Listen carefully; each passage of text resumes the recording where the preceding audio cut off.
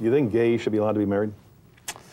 It's something I haven't given lots of thought to. I live in New York City. There's a tremendous movement on to have and allow gay marriage. It's just something that is too premature for me to comment on. How about gays serving in the military?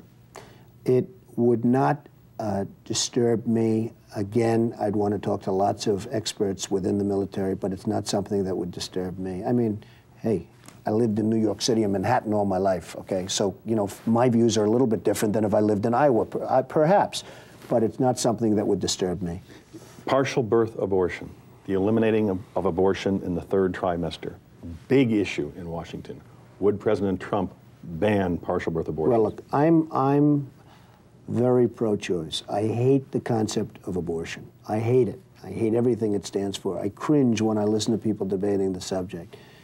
But I just believe in choice. And again, it may be a little bit of a New York background because there is some different attitude in different parts of the country. And, you know, I was raised in New York and grew up and work and everything else in New York City.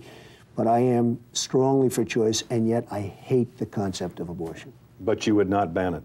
No. Or ban partial birth abortion? No, I am pro-choice in every respect and as far as it goes, but I just hate it.